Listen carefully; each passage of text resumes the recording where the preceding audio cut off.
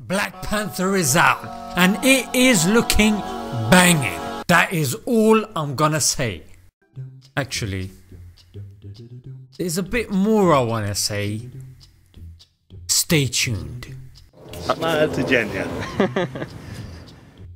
Assalamu alaikum guys, welcome to another episode of Smile to Jannah. The first black superhero with his own film. It's a big step in the right direction. At least this time he won't be the first one to be killed off, yeah? Although it's not out yet, I had to take a sneaky peek at the synopsis.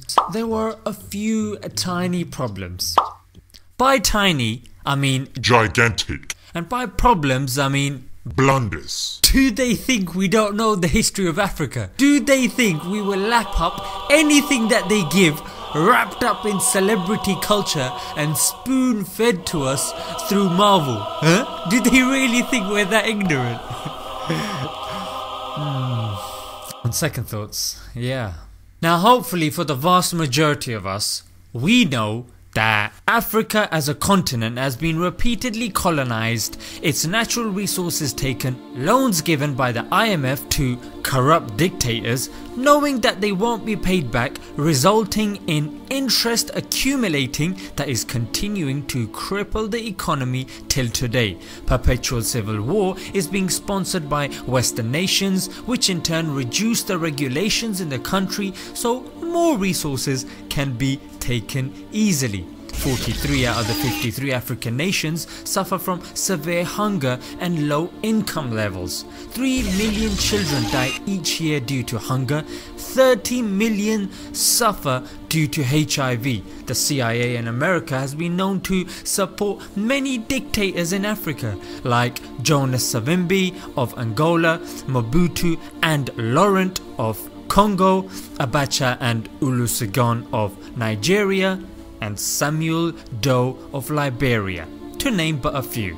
They've also supported atrocities like that in Rwanda, in Sudan, in Liberia, and of course Congo. So they're showing us a very prosperous place in Africa called Bukanda. Now we know no such place exists in Africa to the dot.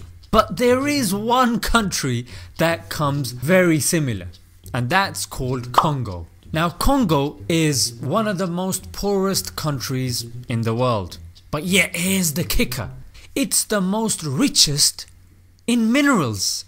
Pretty much any mineral you can think of is not only present in Congo, but it's there in abundance.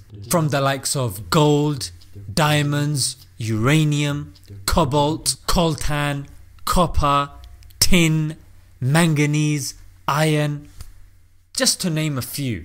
Half of the world's diamond, uranium, coltan comes from Congo.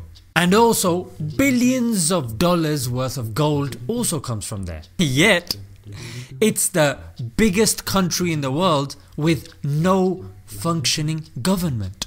Shh! Why? Why is this the case? Because Western countries aren't really interested in the stability of African nations, because the less stability there is and the more war there is, then the less regulations there are in that country and the more natural resources and minerals can be taken out with less questions being asked.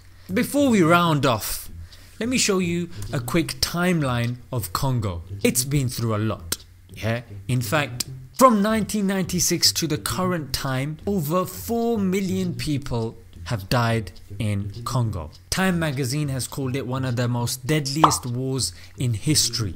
At 1885, there was a very famous event called the Scramble for Africa. This is where all the European countries literally carved up Africa and took a chunk for themselves.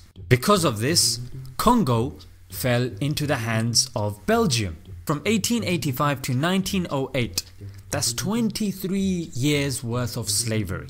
Then till 1960 they were officially made part of Belgium. Then finally a leader emerged, democratically elected, Patrice Lumumba. He only survived for 1 year before being assassinated. Of course, Western powers supported that as well. 1961 to 1997, Mobutu, the dictator, who was backed by the CIA and supported by the CIA, led, Time magazine says, the most corrupt regimes in African history. So Bukanda in Africa could have existed were it not for the CIA and Western powers. And you know what? Black Panther is super awesome, super cool, because he's a superhero. But they're trying to show that even a superhero needs the help of the CIA. That's what we have to look forward to in Feb when the film comes out. Until next time guys, Assalamu alaikum.